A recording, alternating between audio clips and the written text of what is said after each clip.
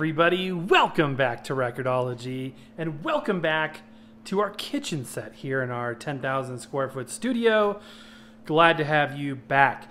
Now, today we're going to take a look at this turntable, a brand new record player from Digitnow. Digitnow? Digitnow? I don't know. Anyway, we've done a few of their products, and it's been some interesting stuff. So check out those reviews if you want to see them.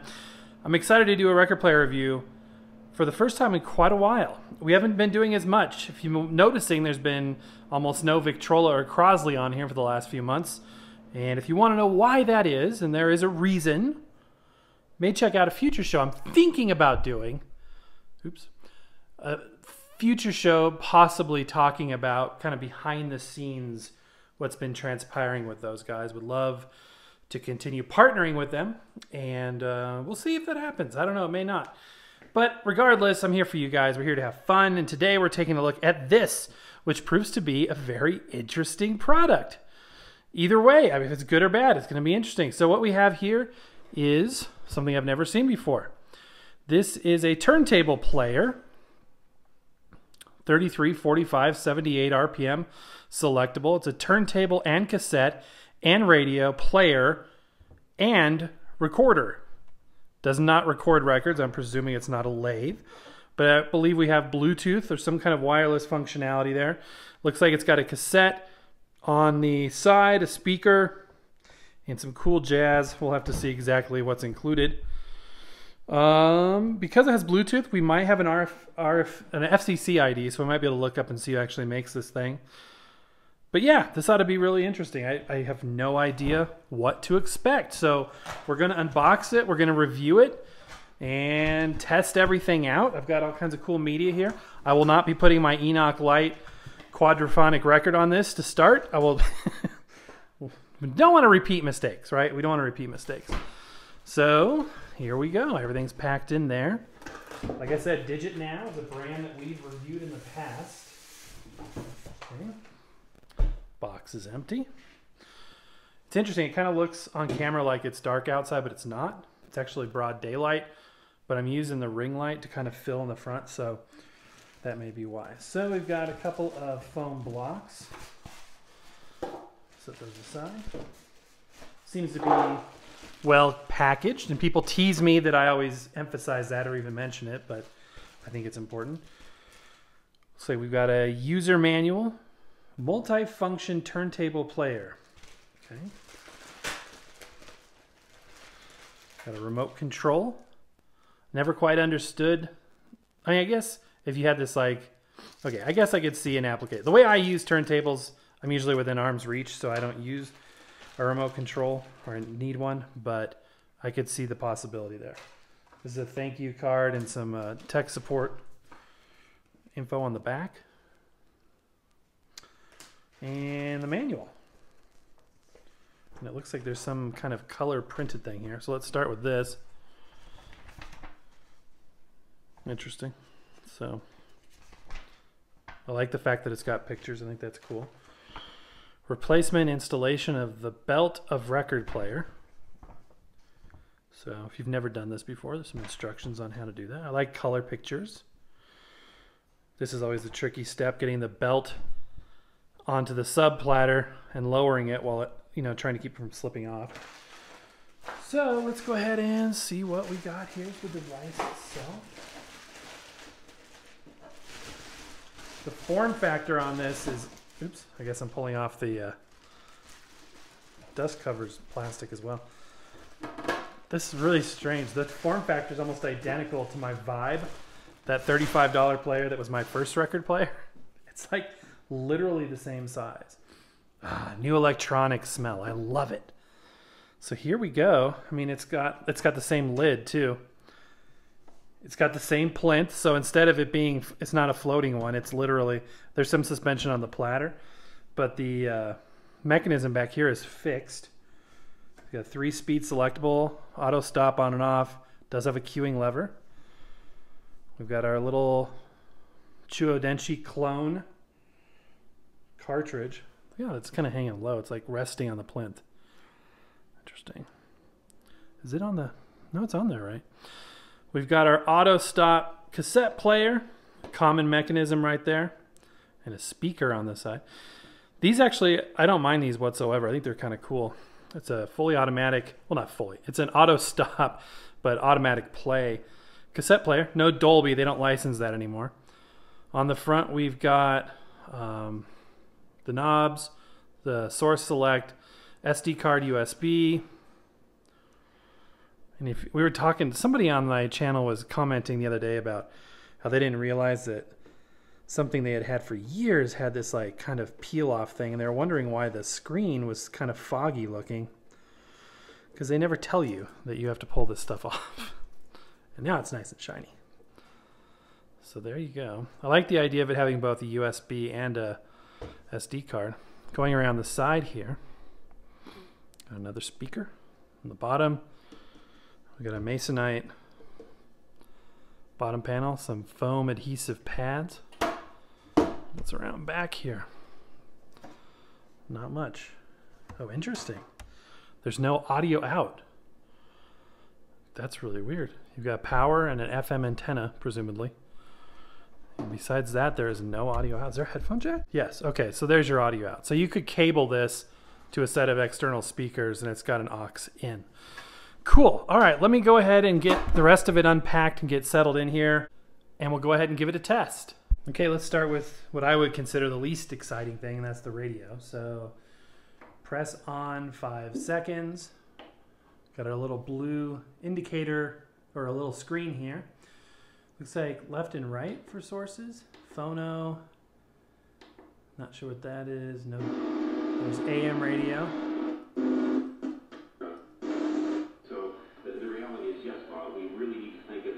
And FM radio, maybe?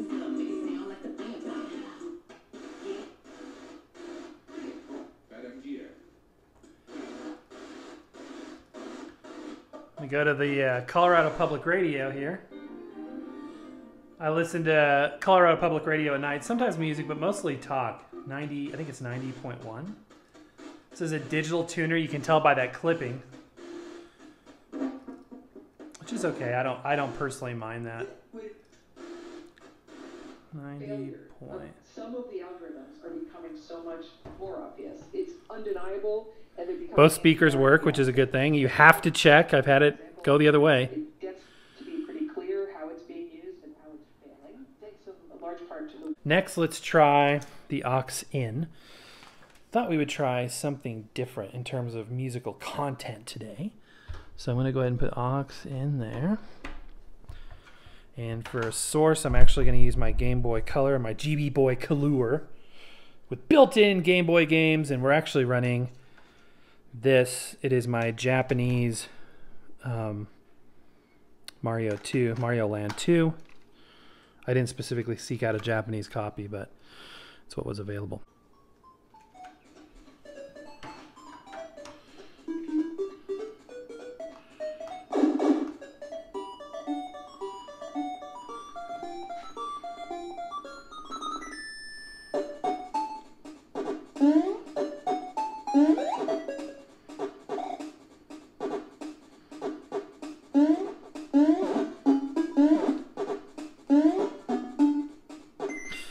I'm not a good player at this. You can see that scratch my screen is there. That's annoying. Sound, you know, the sound's okay. I mean, it's small speakers. Sounds like small speakers. You know what I mean? You're not going to blow anybody's wig off with this. Okay, I guess let's try the cassette next. So unplug that, turn the volume down.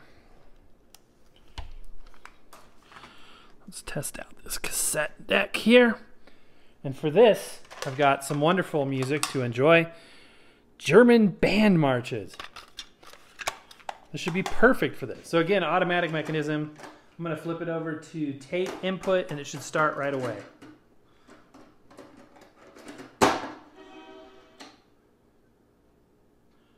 Okay.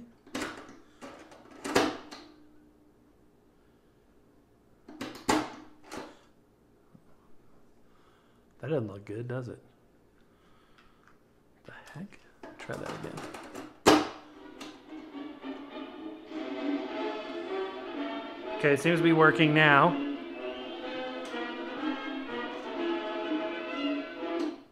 Okay. Okay, it's clicking and now it's stopping. It does not want to work right. What the heck? Let me try fast forwarding. Should be a 2-position switch halfway in for fast forward, which is not doing. Okay, now it's fast forwarding. Come on, didn't want to give me my tape back.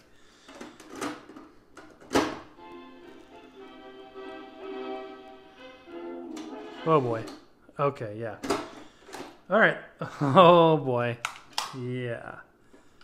Tape player does not pass inspection, ladies and gentlemen. So, that's not good. Now, I will say this. A lot of times these tape mechanisms take some breaking in to sound decent. In fact, I commented on the video that Techmoan did the other day about that cheap cassette player. And I think one of you guys told me this actually. A lot of times the wow and flutter gets better over time as those belts kind of get stretched evenly. But it shouldn't eat your tapes right out of the box, right? So I don't know, should I put Cyndi Lauper in there? Oh, we'll put it in. We'll take one for the team. We'll put Cyndi Lauper in there real quick. Yeah. That's not good. Okay, well, radio's okay. Tape player doesn't work. Now let's look at the turntable and see what happens. Before Judy enters stage right, we're going to check the tracking force. Their handy dandy digital gauge here. Surely this will be over 5 grams, so we're going to calibrate this to 0 using the 5 gram weight. Therefore, we need to add 5 to whatever value it gives us. I'm going to put this over right here. A lot of people say you can't do that because it's not the right thickness of the record. Actually, if you hang it off the platter, that's close enough to 2 millimeters, and that's okay. All right, so let's zero this out. All right, we're zeroed out. Let's raise the tone arm. Take off the guard first. Now we'll also check the material to see if it's diamond or sapphire. I'm guessing it's probably sapphire. And we'll rotate this. And we will lower this. Again, so anything, we have to add 5 to whatever this says. That's what I'm trying to say. Wow, actually not as high as I thought. About 5.7 grams. Now, when I'm talking about record skipping, a lot of times these don't go all the way down, so you push down here, so that might be holding it up. Oh, what do you know? It was. So it's a little bit more like 6 grams. Still not terrible. We've seen worse. But yeah, a lot of times people are like, my record skipping, what can I do? First thing is to push down right there because a lot of times they don't lower out of the way. This one seems to have like nothing. Okay, let me get this out of the way first. Look how, oops. I mean, there's like, this is super, it's cheap. I'm just going to say that. It's cheap. I mean, it's an entry-level unit, and that's what we do on this show. But this is, let's see some grease down there. It's not the highest quality one I've ever seen. It's also not the worst. The cartridge itself looks like, why is this so low? Look at the rake angle of that cantilever, you guys. That's not good. All right, we're gonna, let's see what this needle is. Okay, so here's the stylus. At first glance, I was like, maybe that is diamond, but it does have a slight reddish tint, so that's probably sapphire or ruby. I am impressed that it has the steel cantilever, which is good. I mean, some of those have plastic, which is the bottom of the barrel. And it's got a rubber boot where the cantilever connects to the housing. The rake angle of that cantilever is amazing. So let me go ahead and get it put back together and we'll give it a test. When I first put this record on here, this is what happened. It literally wouldn't go down. It was catching right up there. Look at that. That is weird. Let me zoom in a little bit.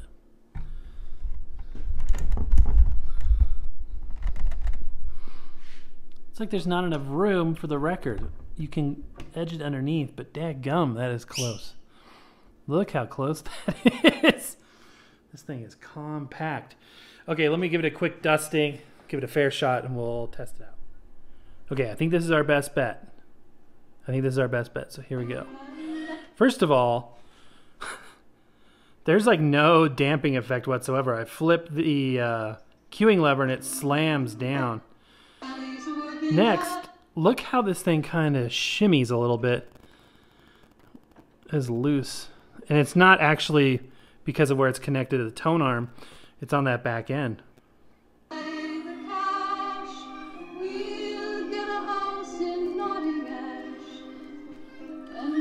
Wow and flutter is off the charts. I don't see any damage so far. If you're not asleep when the boozers close, you get about. Okay. These should be able to track at 6 grams. I mean, this cartridge is designed for that. So I always love this too. So when you're done with it, you want to stop it, but as soon as you let go, it doesn't want to stay in the rest position and it starts the record again. So you have to literally drop it down, lock it before you can pull the record out. And put it back on like that. All right, like I said, I'm going to test it a little bit more off camera. There is a bit of graying. I believe I'm perceiving that again. Maybe I've just never looked at this under these kind of lighting conditions before. But I feel like it is definitely putting a mark on there. I would not put any prized record on here. That is for sure. The sound is extremely warbly. So the wow and flutter is pretty high. And what causes that is, you know, a cheap motor, although all motors are going to have variance in speed fluctuations that causes that wow and flutter. But if you have a plastic cheapo platter that doesn't weigh anything, then there's not going to be any mass inertia to keep it steady and smooth. So that's why that happens. So yeah, so far I'm not impressed with this one, you guys. Let's check the motor speeds. So this one's so bad, you guys, that my wife literally is like, shut it off. Not just because of Judy Collins, but because of the wow and flutter was so bad. But hey, I call them like I see them, you guys. I call them like I see them. Nobody is going to be more friendly to an entry-level unit than me. You guys know that. So if I say I wouldn't recommend it, just take my advice. You should always take my advice because I never steer you wrong. Okay, we are going to check the speed using the strobe mat, starting off with 33. The place to look is going to be this ring right here. It's actually not bad in terms of speed. A little fast. It's marching to the left there. Let's go ahead and go up to 45. Next ring in. Did it change speeds? Wait. Oh, the wrong switch. Okay. I was like, all right, next speed. So that's going to be this ring right here. It's a little bit faster. And then 78. Is that inner ring there. A little fast still. Not too bad. Actually, I've seen a lot worse when it comes to motor speed. When you get up to 78 RPM, though, you can really hear that motor grinding. Couldn't quite hear it that much because the microphone I'm using is facing towards the device. Trust me, it's not going to make, you're not going to be like, oh, it sounded great in person. I don't know what he's talking about. Just take my word for it. You can skip this one, okay? Okay, let's go ahead and test the micro SD capability here. So I got a blank card, and we are just going to record off the radio, hopefully here. So let me get over to radio again. It does Bluetooth. We won't review that. I mean, it's not going to sound any different than what we already heard. So here's the radio. I'm going to press record. Is that how you do it? Okay, so we're recording onto our SD card. The Daily is supported by Progressive Insurance, protecting your business with specialized coverages for your commercial vehicles. More at progressivecommercial.com. Okay, I recorded about 50 seconds of audio off the radio. I checked it out on my computer, and it looks like it's 128K, which for an MP3 isn't terrible. That's sort of the bottom end of good or acceptable. If you get under that, and I've seen some that do, some of these will do 96K.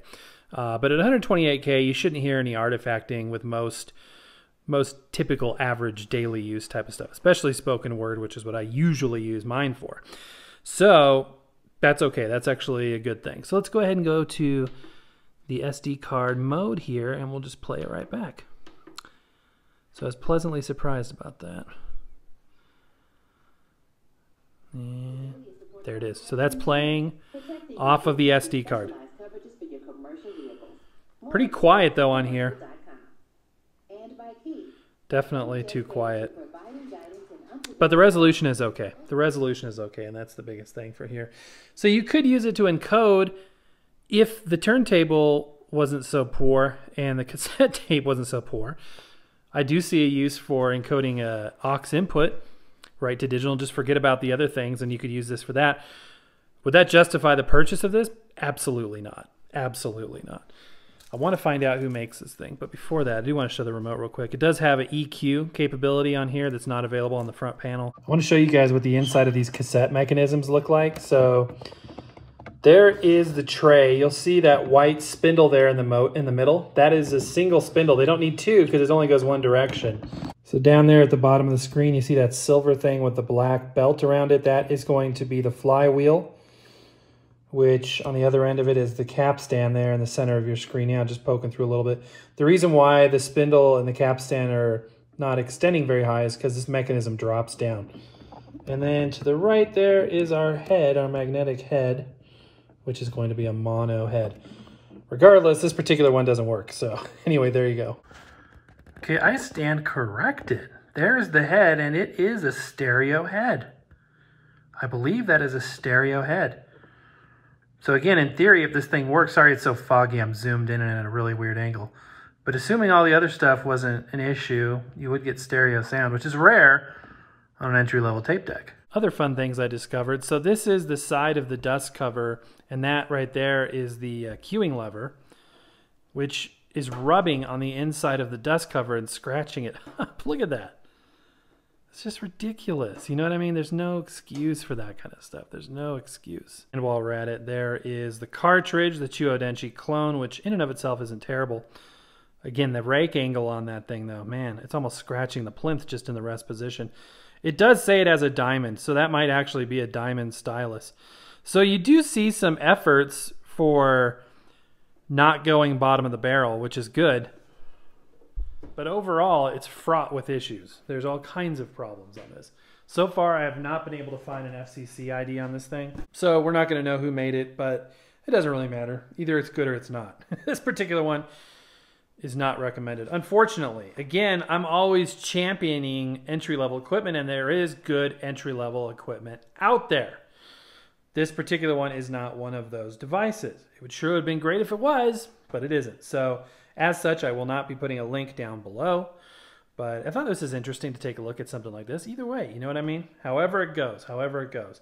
So this may be the last Digitnow turntable we see, but actually most companies are actually they've been very good about being, you know what, if it's not good, tell us. That's how we need to know, and we'll, make improvements. So hopefully they're that way as well. Although we've been critical, I think, of their things in the past. If it doesn't live up to what it's supposed to do, then it doesn't live up to what it's supposed to do. So anyway, that's going to do it for now, guys. I hope you enjoyed this. Happy record hunting. By the way, if you would consider our Buy Me a Coffee service, link in the description below, as well as our show merchandise, where you can pick up some cool Record-ology themed merch. But most of all, just give me a thumbs up, share this out, tell your friends, subscribe if you haven't done so already. Would love to have you on board for our live shows, our giveaways, all kinds of cool stuff. But that's going to do it for now. Happy record hunting. We will see you tomorrow.